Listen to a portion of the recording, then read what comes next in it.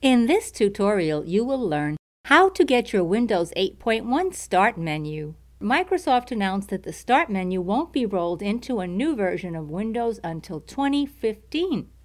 If you like the classic Windows Start menu, you should install Classic Shell, a free software. Go to this link shown on the screen and click the download button. Then run the setup and follow the instructions to install the program.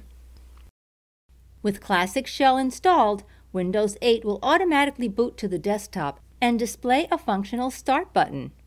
Right-click the Start menu to get into the app settings, where you can change the skin, among other things. Another option is to use Start Menu 8. Go to this link shown on the screen and click the download button. Then run the setup and follow the instructions to install the program.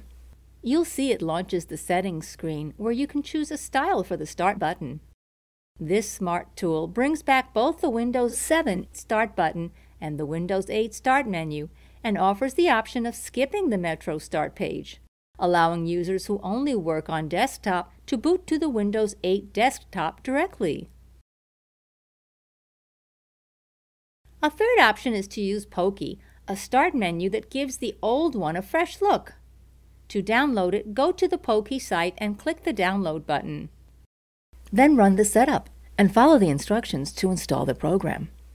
Pokki offers 3 tabs: My Favorites, All Apps, and Control Panel. By clicking and activating the star next to items listed in the latter two, you populate your favorites grid. You can then drag and drop them into your preferred order. Right-click the Pokki Home button and choose Settings if you wish to customize the theme and change some advanced settings.